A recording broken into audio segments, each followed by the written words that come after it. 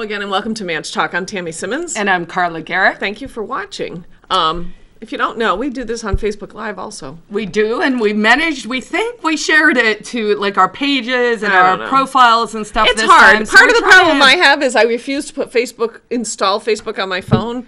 So everything to do with Facebook Live has to be on my laptop. Oh, okay. So when I say I want to watch it in my, then it would make me put it, I won't do it. Well, anyway, basically the long and the short of it is we're trying to build our audience. We want to get the message of liberty out there to the people so that they can understand that, you know, this is an important thing. It's something we should care about, and it's really something we should focus even just on. Manchester in general, I know how hard it is to keep up with what's going on in our city. You know, I think we're both fairly in touch, informed people, and then people still don't know. I just before I left here, a friend of mine posted how frustrated he was because he had to go get a building permit because he was replacing windows. So he should just be annoyed and we should just stop there. But he went to City Hall and he was unaware that there was all this renovation stuff going on at City Hall. Now I get the Nixle alerts, so I have to register my car this month.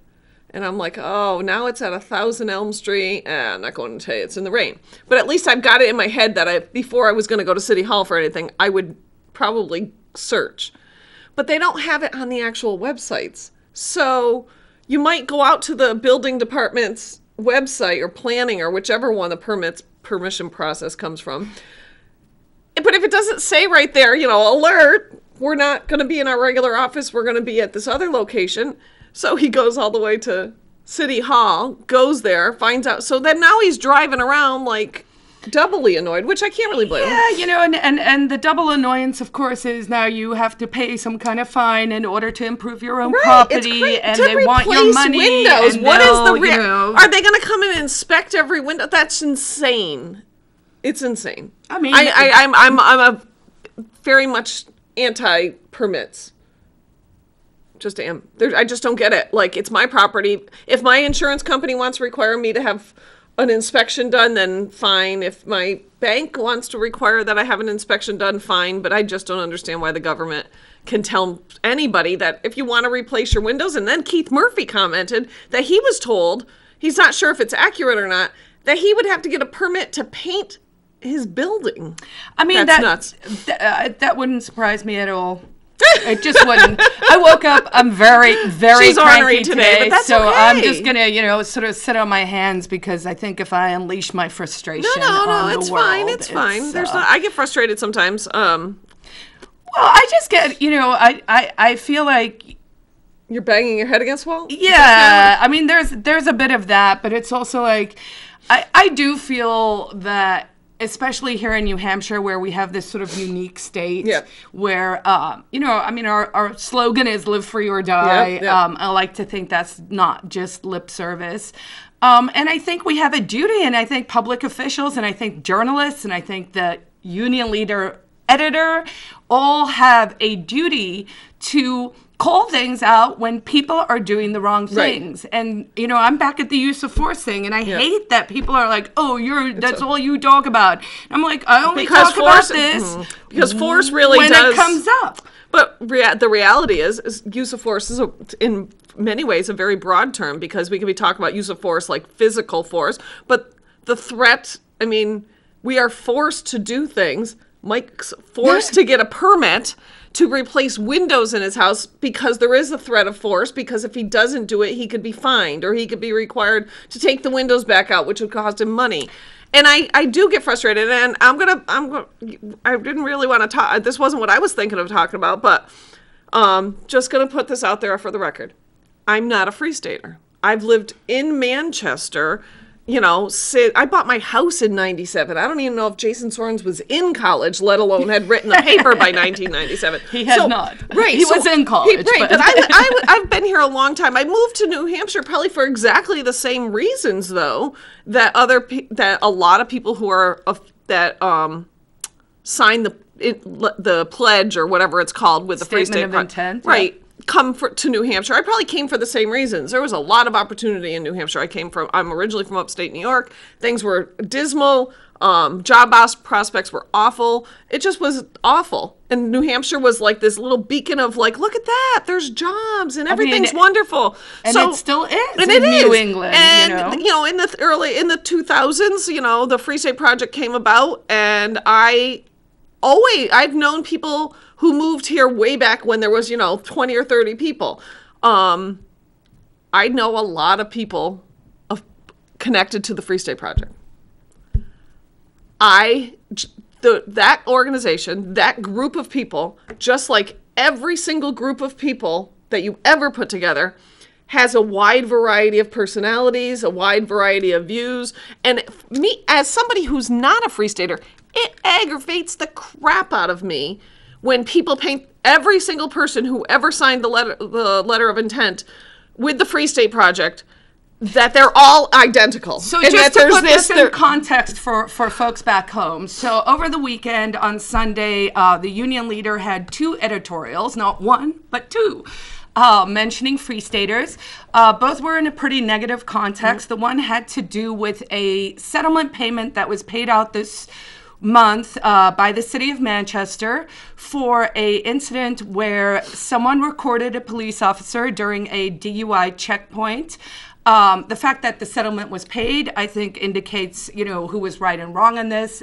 For those of you who don't know, I was instrumental in a court case back in 2010 was when I was arrested, and in 2014 was when the case was heard. And basically, it was a First Amendment case that said, of course, in a free society, you're allowed to film police officers when they're on the clock in public, and that's protected First Amendment speech. I have always said people should not interfere. As far as I know, in this settlement case, there was no interference. So I feel like many of these Free Staters and activists who go out and do these things, much like I did. I mean, in my case, I was 30 feet away from the officers. I was behind a fence.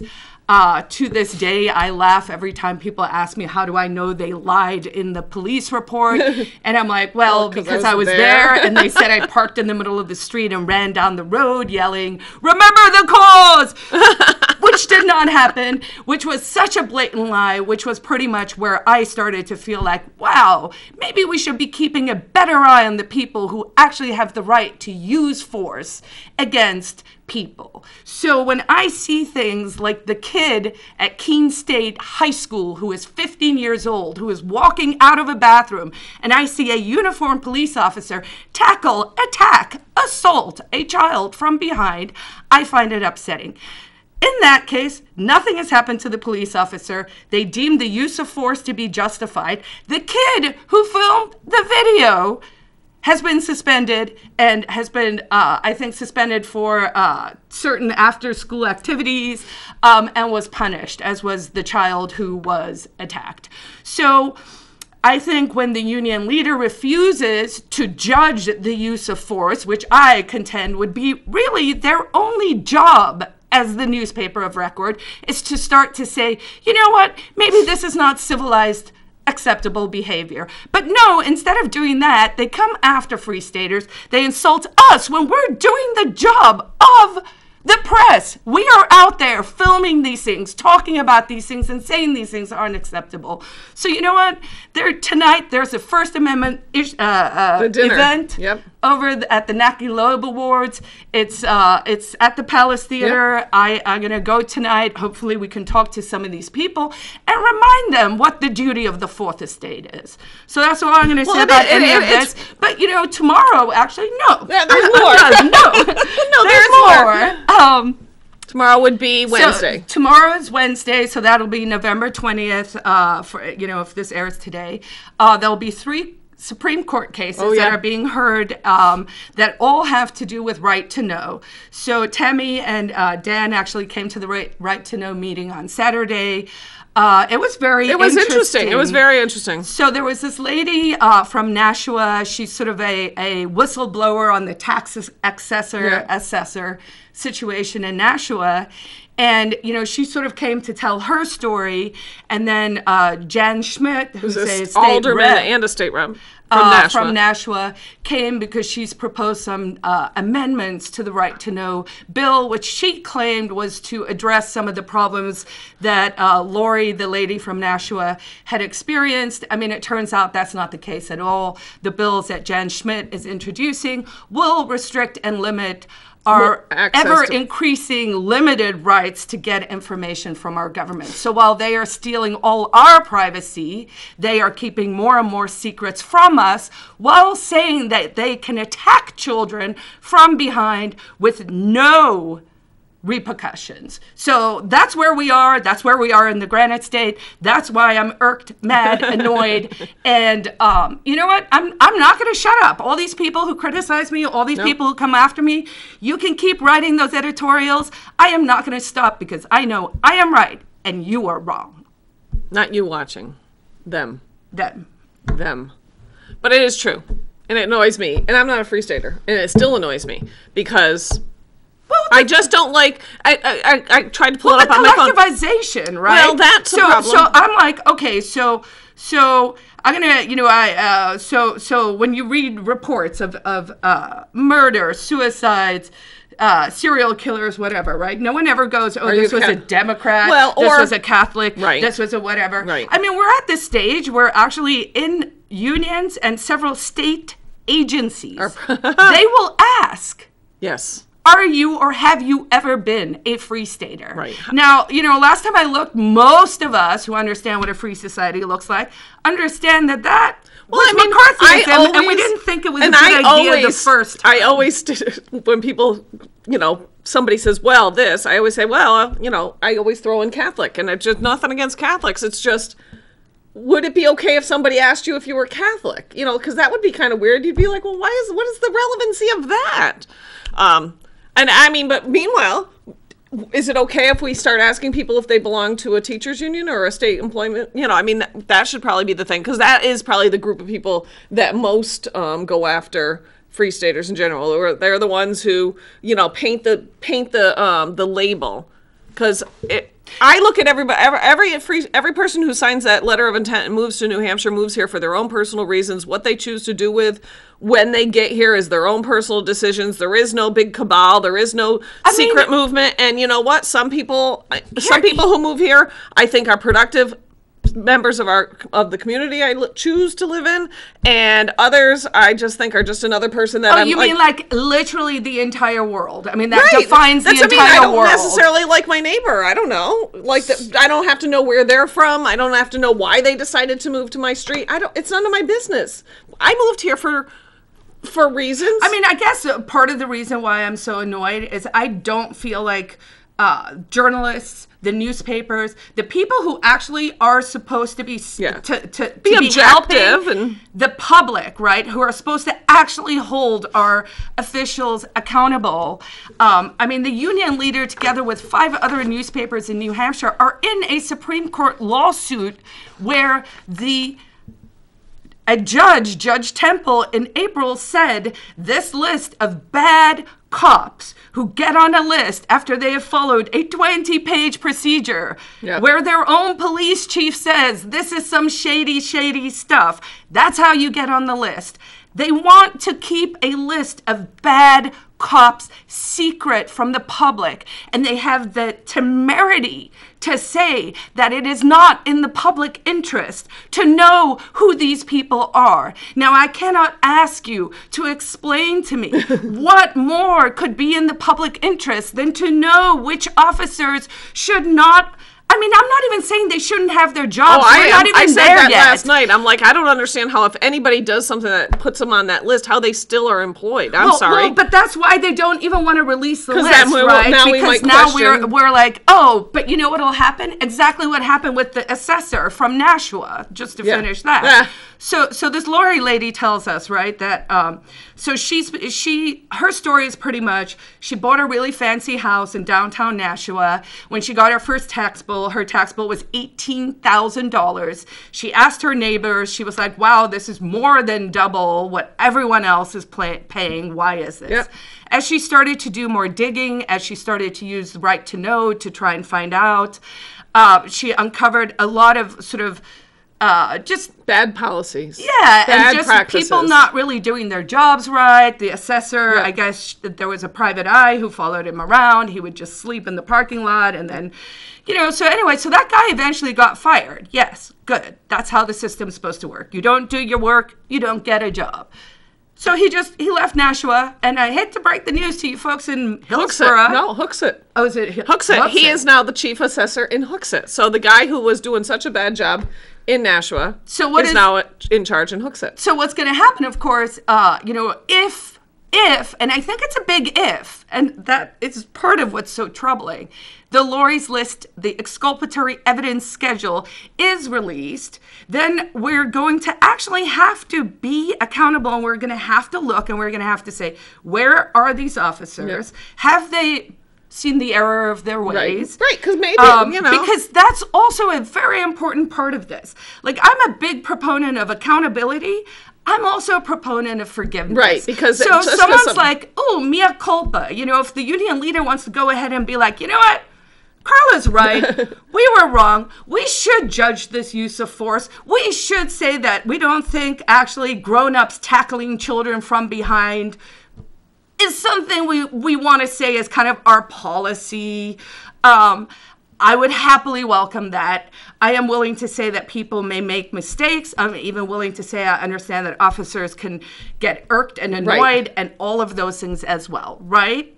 But the point is, when we are systematically creating this environment that protects bad apples, and everyone back home needs to know this too. So I have gone and testified at the State House where they have had people from the police unions and from the state troopers union, and they have come and they will sit down and they will say to our legislators, no one here likes bad cops. We don't like bad apples. We take care of that problem.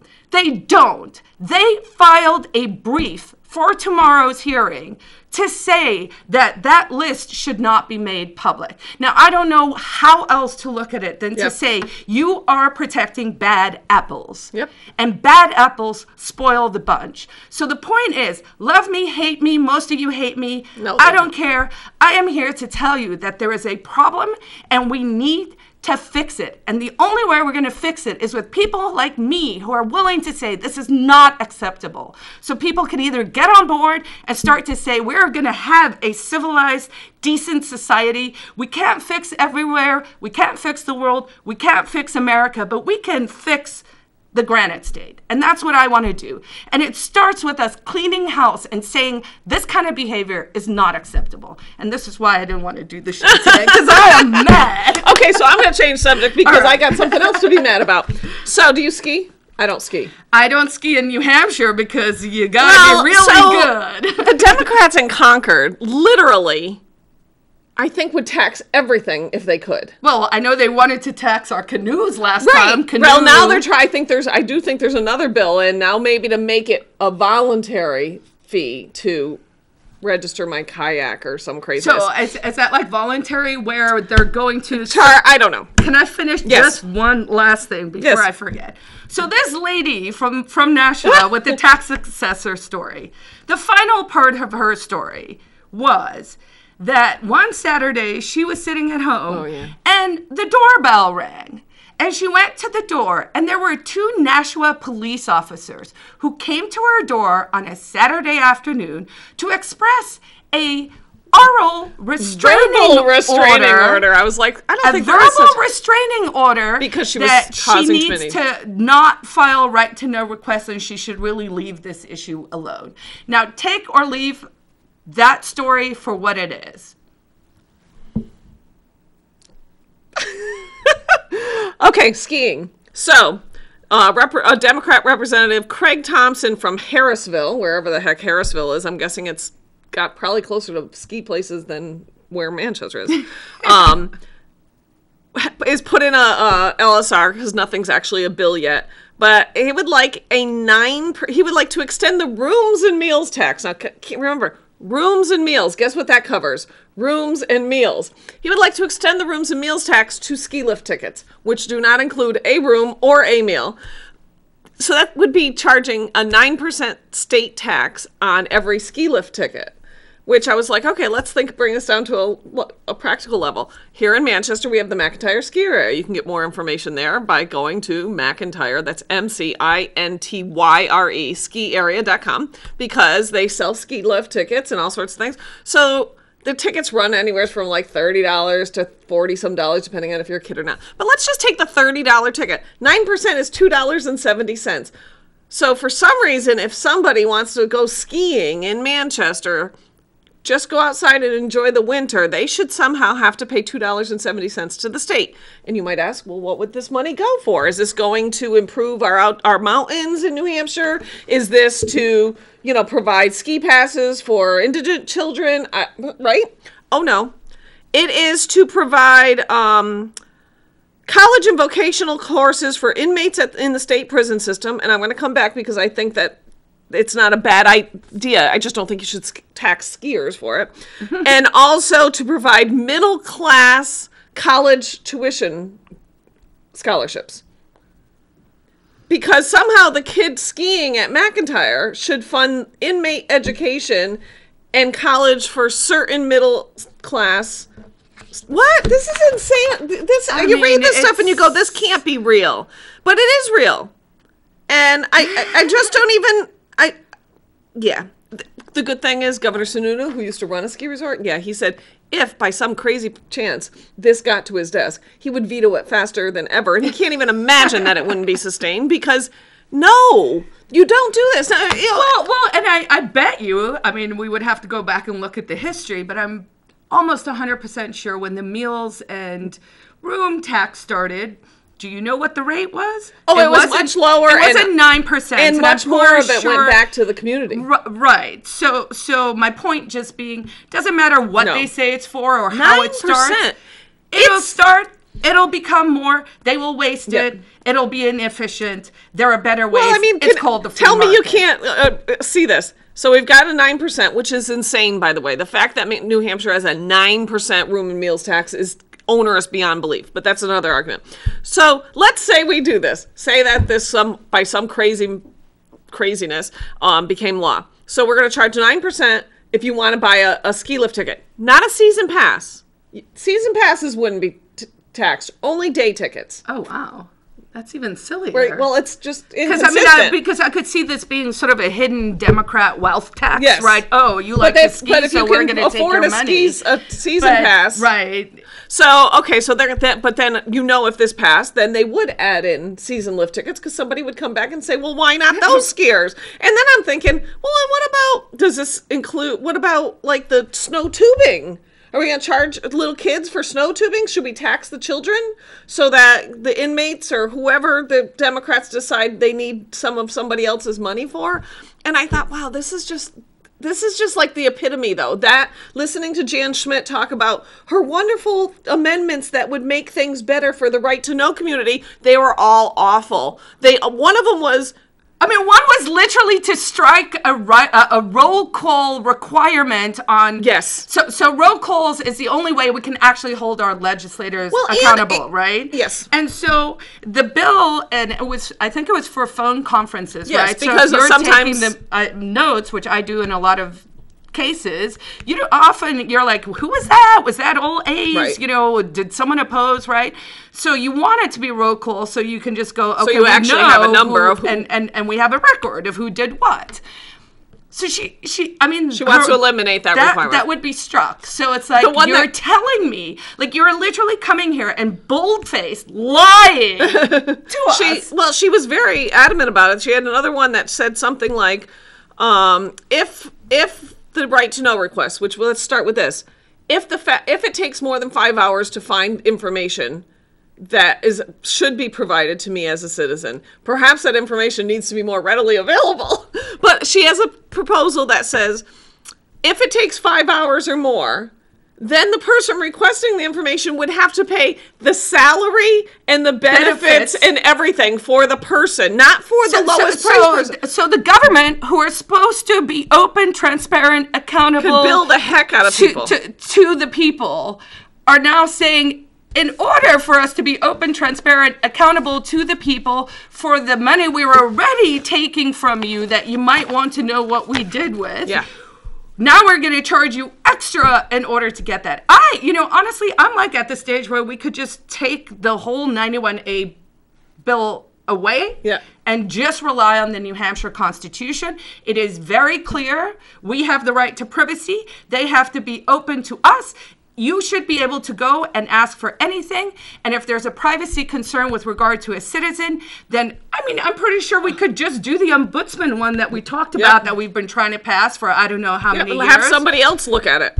And then read it. Right. And just have one person. There's attorneys. It can be an attorney. I'm okay with that. Because the other thing that they're doing, of course, is they want it to seem like this is an onerous burden on them. Well, she tried to say that 91A requests, I don't know if it was all 91A requests or Lori's 91A request. She was trying to say that cost the taxpayers $50,000, which I'm sorry is nonsense. But okay, on to happier things. So, can we do Christmas carols? Yeah, let's do Christmas or something good. So, the Nutcracker starts next weekend, Friday, November 29th at the Palace Theater. And then the following week, the Christmas Carol starts over there. Dan and I, this Thursday night, are going to the Rex Theater to see The Lion, the Witch, and the Wardrobe, which is basically Narnia. A little tricky to get tickets. You can't buy them online. You see it on the Palace website's lists, but then you have to call the Rex, which he did, and gave him his credit card. So it's a little wonky. They haven't got their website up and running yet, but it's only $15 a person. So it's general admission seating. So it'll be interesting. We have no idea. Right. I have no idea if it's a children's production. It could be, who knows? It could be in a different language. I have no idea. So we're going to go there Thursday night. I'll report back next week. There's all sorts of good stuff. Look, I'm like, good thing we didn't talk about that today. The Christmas parade, I think it is on, December 4th. That goes down Elm Street. So, there's so many great restaurants now on Elm Street. So many places you can sit and have lunch and watch the parade, which is kind of cool. Although I did see when we came up this morning that the tables are not outside. No, I think it's past the time and whatever. Yeah. I also saw that Lorena's Cantina closed, which I was quite surprised because they had really good food. But there's some blues place going in down there. It's just always interesting. Yeah, there's a lot of change. And restaurants, restaurants come and go. It is. Restaurant business is a very tough industry to be in. So if you have any comments, concerns, opinions, anything you want to yell at Carla, whatever. Yell away, folks. I'm not going to shut up. You can we have a Facebook page, Manch Talk. You can email us at manchtalk@gmail.com. One of us would probably respond to you unless you were really, really rude, and then we probably wouldn't. But if you have any ideas for shows, if there's something you want me to include in the holiday calendar stuff, because we're going to do that more, if you know about it, like a great fundraiser for some organizations, by all means send them our way, because we'd like to let people know about events before they actually happen. But otherwise, I think we're going to go get you a coffee. And we'll see you next week. Bye.